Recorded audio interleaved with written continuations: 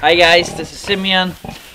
You see the garlic here behind me hanging up and it's drying, but the nights are getting so cold already that I'm worried about the garlic being triggered and will start to grow, and it won't dry enough here anyway. You know, all the layers of skin will have to be dried between the cloves. So I wanted to originally dry them in the wood kiln that my dad is building. The wood kiln hasn't been finished. I am going to build a dryer today just to get this garlic dry enough. So let's do that.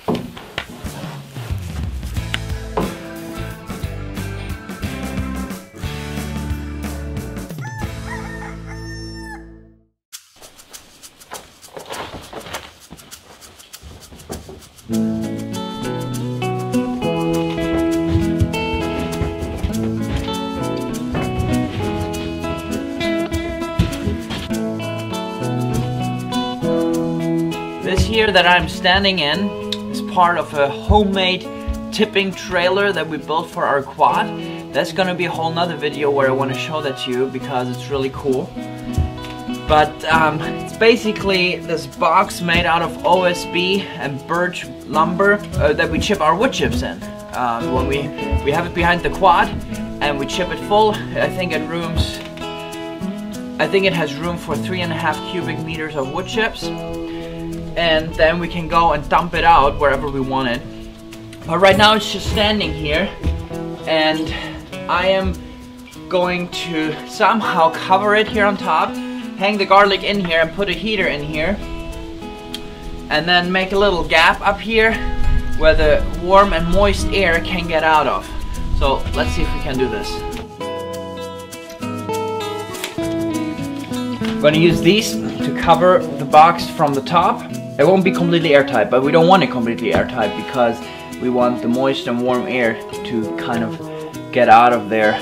So we don't want to. The worst thing that we could do, I think, is create a cold and wet or warm and wet environment for these garlics. They just need to have it dry.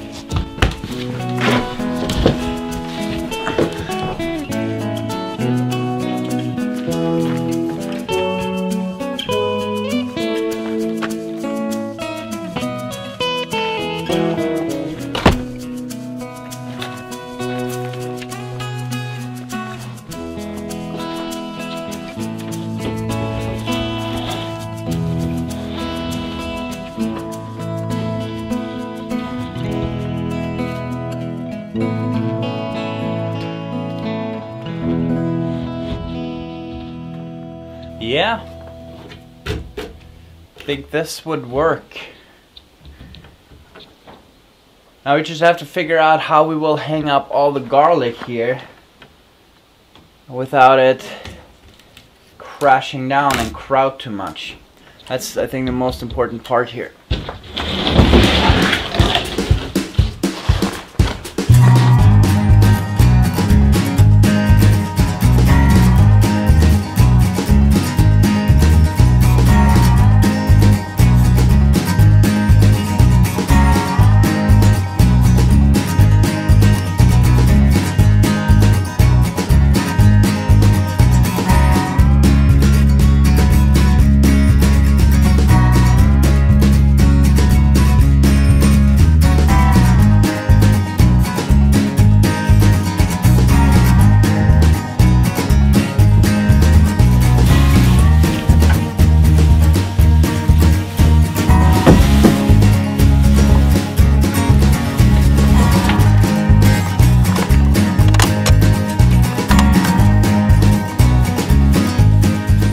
So the way I'm building this now is kind of the same principle as my dad is building in the wood kiln. It kind of needs a canal on the bottom where the air can flow freely and then to circulate, and it's going to be warmed up. Then I'm going to have just a gap or a vent at a certain spot where this warmed up and moist air can exit this whole structure.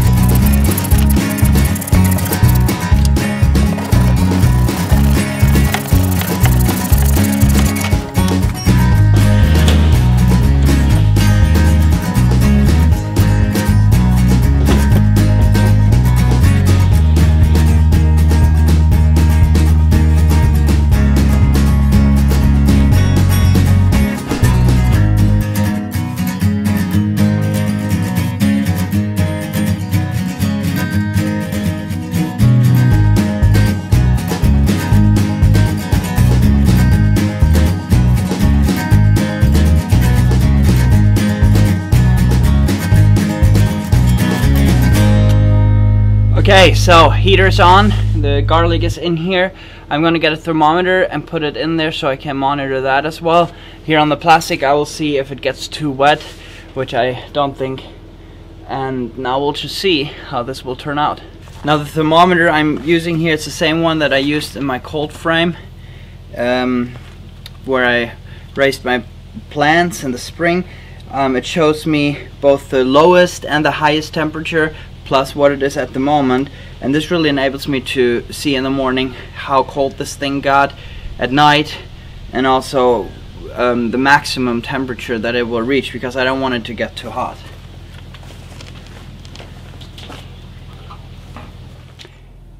This heater right now uses 1 kilowatt of electricity, and it's not that much, and I don't plan on letting this run for very long. I think that after just a few days this will have dried enough. I can just take out a garlic and check on it and see if it's perfect, and when it's dry I will cut off the stem and then I will just store them in our workshop where it's heated year-round. I just want to show you real quick what we do with the garlic to just increase its value. If you don't have that much, it's always better to do something with your products, you know. We don't have that much forest, but if you mill it or make firewood out of it, you get so much more than if you just sold the logs. If you plane those milled logs, you get so much more for that than just milled lumber, and so on. And the same here. We take a certain amount of money per pound garlic, and then when we make a braid like this, we sell one of these for like $8, and that's really a good way because it goes fairly quick. We just take six garlics that we braid together like this, and then we tie it together on the top. When these are too dry already, they break, so you have to take a little rope to tie them together on the top. But you can just take these 6 garlics and pretty much,